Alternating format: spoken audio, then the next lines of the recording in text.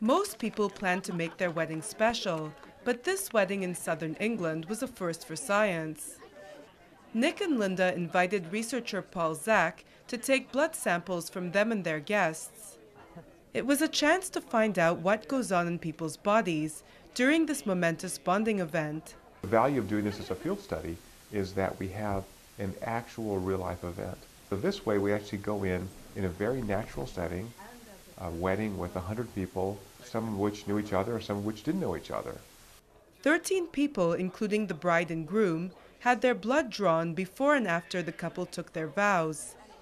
Zach wanted to find out if there would be a rise in their oxytocin, a hormone associated with love, trust, and bonding. We thought maybe during this wedding ceremony, people are bonding to each other and they're actually releasing oxytocin.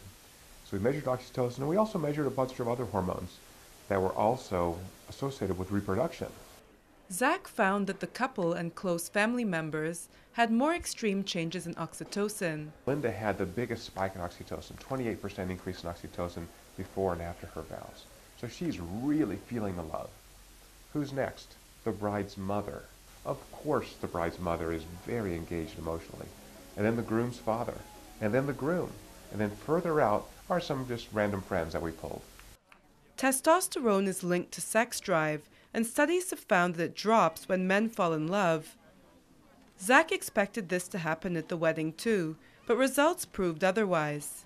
We also found that testosterone levels were flat for all the men who we tested, except for the groom.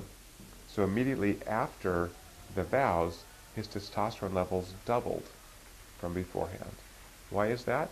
He had this beautiful woman wearing a gorgeous strapless gown, and he's thinking about the honeymoon. According to Zach, the most important finding was that just being part of a wedding makes us release oxytocin. This may help explain why most people choose to have a wedding instead of eloping with their partner. I think the ritual evolved because we all have a stake in sustaining the human race. Bride and groom have a built-in set of people who are emotionally engaged with them, who care about the outcome.